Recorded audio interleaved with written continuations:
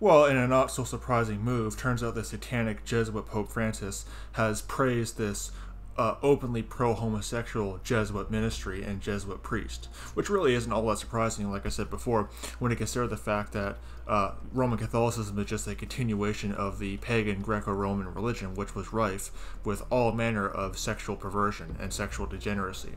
So it's not surprising that homosexuality has been rife within the Catholic clergy. Like something like 80% of the Catholic clergy have basically have some kind of ties towards homosexuality or other kinds of sexual perversions. Like all the priests that get busted with pornography and all this other stuff, and all kinds of sexual perversion. Part of it is also this unscriptural wicked forced celibacy, where basically they get into all kinds of fornication as a result. See 1 Corinthians 7 verse 1 to 2 on that.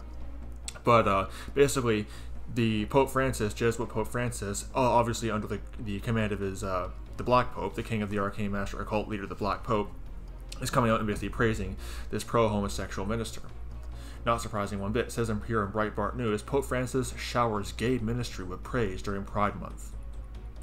Oh, I bet. It says Pope Francis has written a third supportive letter to the LGBTQIAA P2S+ advocate Father, call no man Father, Matthew 23 verse 9, or sorry, Matthew 23 verse 7 and 9.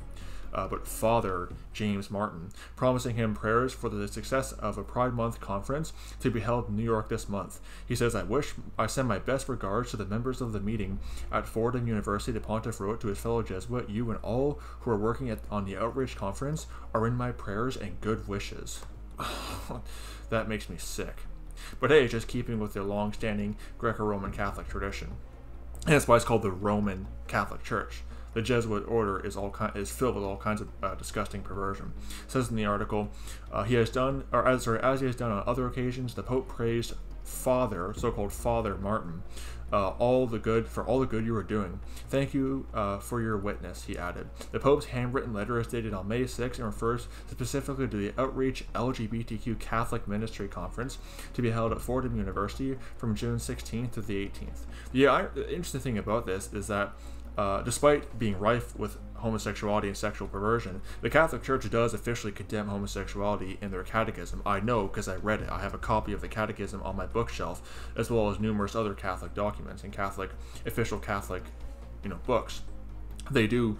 It is forbidden to be homosexual and Catholic. Essentially, you can't engage in homosexuality. I'll put it that way.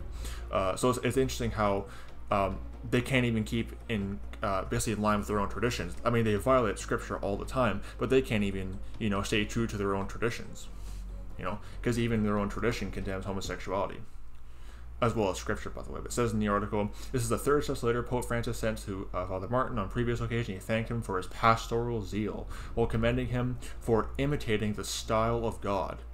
Oh, man, that is just makes me sick. I mean, aside from being totally, completely blasphemous, actually, not really when you think about it, because the Catholic God is not the God of the Bible, I'll put it that way. So he is most certainly imitating the style of God, which is the Antichrist.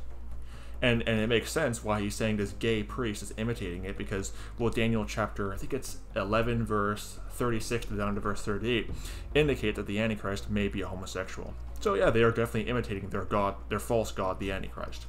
Plain and simple, the man of sin. But this is just disgusting. This is supposedly the church Jesus Christ founded. I mean, if you're a Catholic watching this and you say, okay, this is disgusting, how do you claim that? I mean, let alone being in line with, because let's face the reality. The Catholic Church has never been friendly towards laity who are gay. I mean, look at the Spanish Inquisition. They burned sodomites at the stake.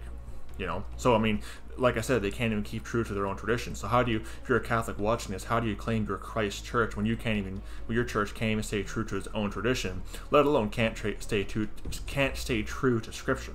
Sorry about that. If you're watching this, what do you think about this?